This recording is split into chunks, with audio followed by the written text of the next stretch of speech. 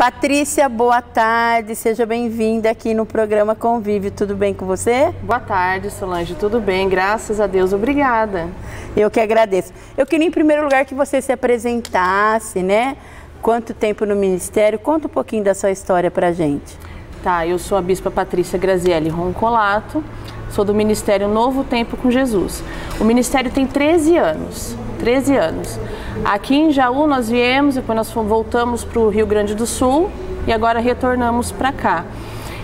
Nós não nos intitulamos como uma igreja, como uma religião em si, nós nos intitulamos como um ministério, algo que realmente sirva o reino dos céus, sem uma religião específica. E fala pra mim, então você é do Rio Grande do Sul? Não, eu sou de Jaú. Mas você já foi pra lá? Já. Ah, legal. O meu marido, né, que é o fundador, Alex Roncolato, o presidente, o apóstolo, ele iniciou lá no Rio Grande do Sul, lá em Porto Alegre. Ele é de lá? Não, ele é daqui. Ah, e daqui ele foi fazer missão em Porto Alegre. E aí lá abriu o ministério. Que legal. E onde que fica, Patrícia? No Padre Augusto Sani. Ah, tá. Vocês têm uma sede, né? Exatamente. Fala. Uma sede. E aqui, há quanto tempo vocês estão novamente? Que nós retornamos? Tem 8 meses. 8 meses, que legal. E como que é os encontros? É semanal? Conta pra gente. Nós fazemos toda quinta e todo domingo às 19h30. Legal. E é homem, mulheres, criança? Sim. Vamos dizer, é uma igreja. Entendi, nós só não intitulamos uma religião assim, porque nós somos cristãos, nós servimos a Cristo. Tá. E eu falo assim que hoje em dia é o que a gente mais precisa, né? Exatamente. As pessoas hoje em dia, assim, elas estão muito carentes de uma palavra, ninguém tem mais tempo para escutar ninguém. E se você sente isso também lá no Ministério? Na verdade, as pessoas que estão se aproximando do Ministério são realmente pessoas muito machucadas, pessoas que estão cansadas, pessoas que são desprezadas pela sociedade, na verdade. Aqueles que são os leprosos, né? Que a Bíblia cita, que parece que é contagioso, é uma coisa... O amor de muitos se esfriou já, né? É verdade. De muitos, que as pessoas estão elas estão sedentas de uma palavra, de um abraço, de uma palavra de otimismo. Não, por que nós não falamos, eu sou de uma religião Y ou X? Porque eu acho que as pessoas estão tão machucadas, porque já foram tão apontadas, foram tão crucificadas, vamos dizer assim, por algo que fez, algo que deixou de fazer, e com Cristo não é assim. Claro que se tem toda a Bíblia, tudo pra gente seguir, mas é amor, né? E hoje, com tudo que nós estamos passando, né, com essa guerra aí, que eu falo assim que tem hora que eu prefiro, não sei se eu tô certa, se eu tô errada, eu prefiro nem assistir nada porque nos deixa muito triste, né? Exatamente. Com toda essa situação, não é verdade? Sim, deixa, porque é ser humano, né? Pessoas que não têm nada a ver com isso estão perdendo a vida. Mas vamos lá, hoje a Patrícia está aqui, né? A Bispa, para falar de um encontro, né? Quero até aproveitar, mandar um beijo para a Mara Lavelli, que foi através dela, né? Que eu tô te conhecendo. A Mara foi uma grande parceira minha no projeto Eu Quero Posso. Mara, parabéns para você. Mara sempre aí falando de Deus pra gente, né? A gente estava lá fazendo massagem e levar a palavra de Deus a gente leva em qualquer lugar, né? Não precisa muitas vezes estar em determinado lugar para falar de Deus. Com certeza. E a Mara era uma pessoa que sempre estava aí nos ajudando, nos animando, né? Ela é um amor. Ela é uma graça. Então, Mara, um beijão para você, que Deus continue te abençoando. E sabe que nós estamos com saudade, que eu falo assim que a Mara tem mãos de fada. Eu não sei se você já passou pela massagem dela, né? Ela tem mãos de fada, é uma delícia. Tô com saudade, hein, amiga? Mas vamos lá, a Mara estava falando para mim que vocês vão ter um evento amanhã, né? Que amanhã é sábado. É sábado ou domingo o evento? Sábado. Sábado, né? Eu quero que você fale um pouquinho dele. É o primeiro encontro de mulheres que nós vamos estar fazendo. Ele é um encontro, não é um chá de mulheres, que já me perguntaram, é um chá de mulheres? Não, gente, não é um chá de mulheres, porque vai ser às 18 horas no início. É um encontro de mulheres, porque assim, Nessa época, agora especificamente nessa semana, 16 e 17 de março, é comemorado a festa Purim. E o que é a festa Purim? Que é? A festa Purim, ela é uma festa que se encontra no livro de Esther, a rainha Esther. Eles conseguem vencer um mal e eles comemoram nessa data todos os anos. Então, eu não sou judia, nós não somos judeus, mas eu achei, como eu já queria reunir as mulheres, fazer esse encontro, eu achei muito interessante fazer em cima desse tema.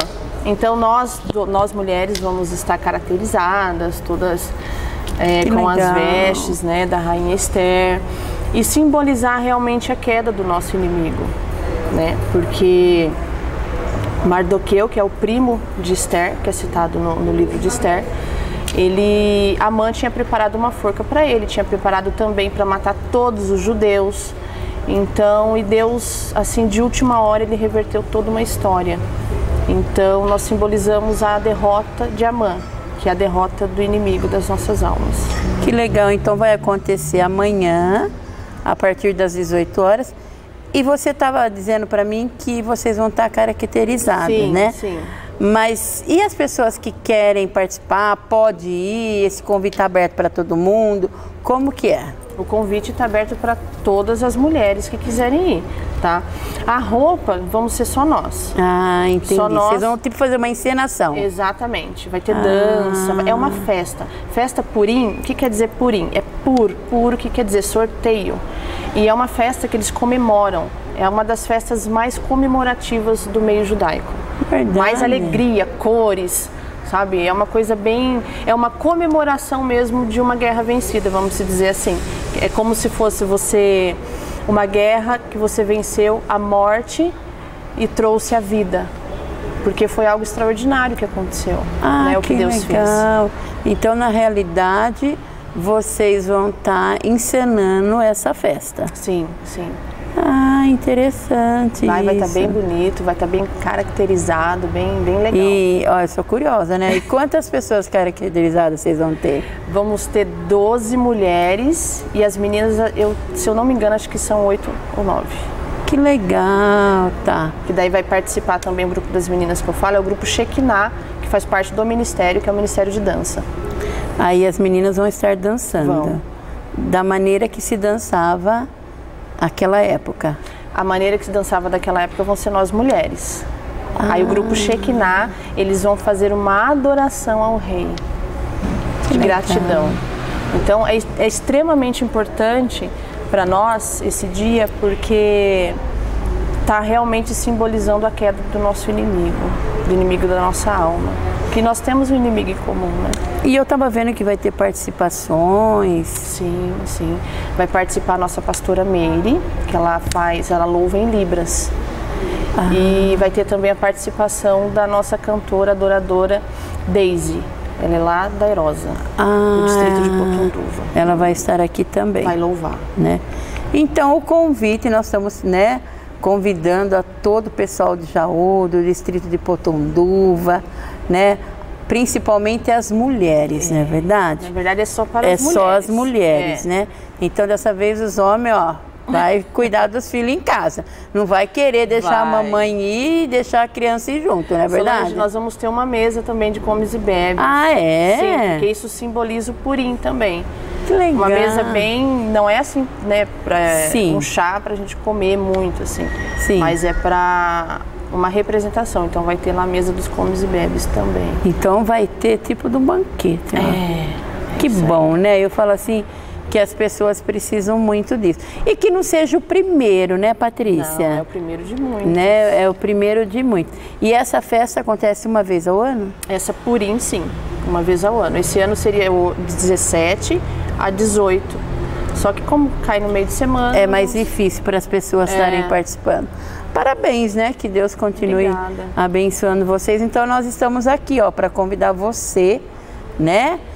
E às vezes aí, sábado, olha, um momento aí que Deus está te chamando, não é verdade? dia 19, a partir das 18 horas. Exatamente. Onde fica lá, Patrícia? Avenida João Chamas. Número... fica na avenida mesmo? Isso, 1513. Ali bem próximo da Dandara ali. Ah, tá, é pertinho. Sim. É fácil. É bem facinho de achar. Ah, é pertinho da Dandara? Então é pertinho da Mara, tudo? É vizinha da Mara. Ai, Mara, não precisa nem pegar carro pra ir, hein? Ó, tá lá. É vizinha dela. Tá pertinho da casa dela lá. Tá. Ah, então é pertinho da Dandara. Então o convite tá feito, né? Antes de terminar, eu queria que você deixasse muito obrigado. Saiba que o programa Convívio está de portas abertas quando você quiser vir, né? Dar uma palavra, falar sobre algo, sabe que você é super bem-vinda, tá bom? O programa Convívio é todos os dias aqui, nós estamos aí, porque eu falo assim que é um canal que leva as coisas para nossa cidade, porque é bom saber o que acontece na cidade, né? Sim. E eu tô aí há 12 anos já, né? Tô na luta aí. E graças a Deus é aberta para todas as religiões, né? Sim, isso é muito importante. Então, quando você quiser, saiba que nós estamos aqui. E para terminar, eu queria que você conversasse com quem está em casa, deixasse uma palavra e convidasse também novamente para todo mundo estar participando. A TV é toda sua. Obrigada, Solange. Pessoal, nós vamos estar no dia 19 de março, próximo sábado, amanhã, né, a partir das 18 horas, é a Avenida João Chamas, 1513.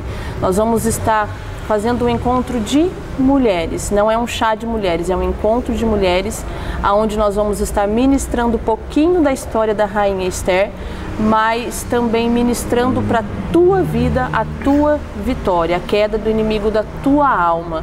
Uma palavra de conforto, uma palavra de ânimo, de carinho, uma palavra vinda direta do coração do Senhor para cada um de vocês. Que eu sei que não está sendo fácil os últimos dias, está acontecendo muita coisa, as pessoas estão muito machucadas e lá nós estamos sempre de braços abertos esperando vocês.